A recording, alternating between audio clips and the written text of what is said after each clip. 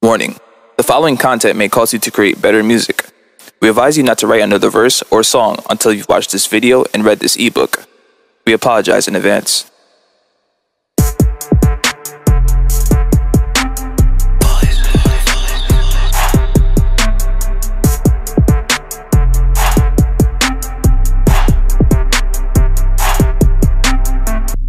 This is flows, verses that count.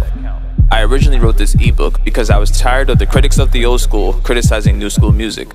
It also bothered me that it was great sounding music that was being criticized by this nostalgic crowd. They killed the music, that ain't hip-hop. Oh my gosh, hip-hop in the 90s was so much better. Stop it. So in this ebook, we've managed to find the middle ground between the old school and new school hip-hop, helping artists create meaningful music while still maintaining that mainstream appeal that they need to sell and attract fans.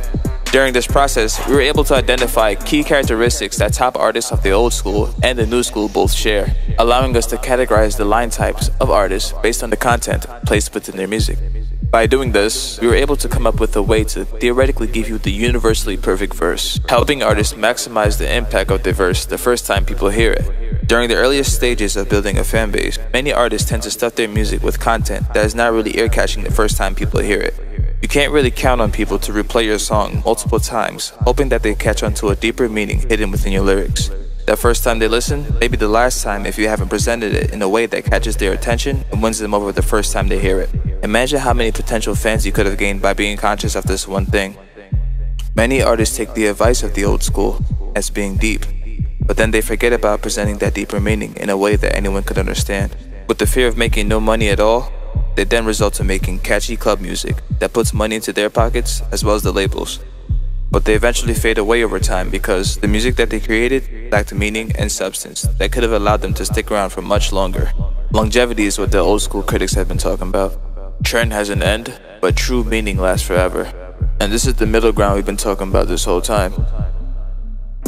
So check out Flows, Verses That Count, the book that has cracked the secrets of modern hip-hop. I guarantee you'll know more than the next artist.